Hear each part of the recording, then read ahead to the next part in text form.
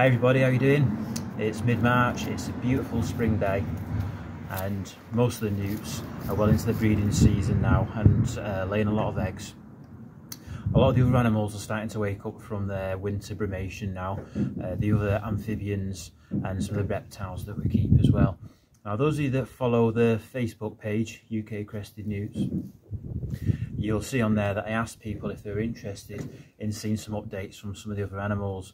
I want to thank you all for your responses to that, and we had an overwhelming 97% of people that wanted to see some of the other animals. So I'm going to start including some updates on some of the other animals that we've got here in the collection. Now I do want to keep the page mainly about the crested newts. Those of you that particularly like seeing those animals, don't worry, there's still going to be lots of that coming. I'm just going to drop you a quick little update here and there about some of the other animals that we're keeping here as well. So these are the tubs what I set up in one of the previous videos. In this one we've got lots of albino great crested newt eggs. If I pull up some of the plastic here you might be able to see them better. And some of these at the front are better developed, that were laid a bit earlier. So there's some there that are quite well developed. They're only developing quite slowly because they are outdoors and they're quite cool. Now one thing that I've been doing here fairly regularly is looking through this plastic and just picking out any eggs that are clearly infertile, that are going kind of cloudy.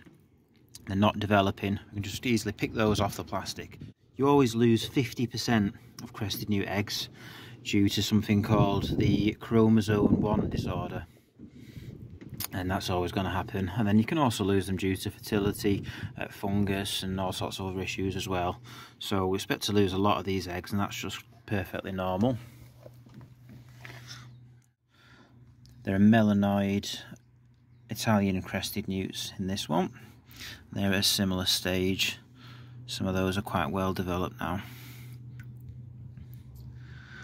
And as I said, just to show you something a little bit different, in here we've got amelanistic Rana temporaria eggs. So these are common frog or grass frog eggs from an amelanistic female and a normal wild type male.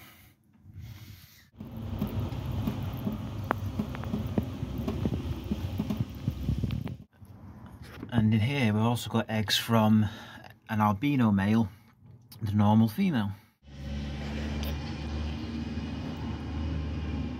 So it's going to be really interesting watching them develop.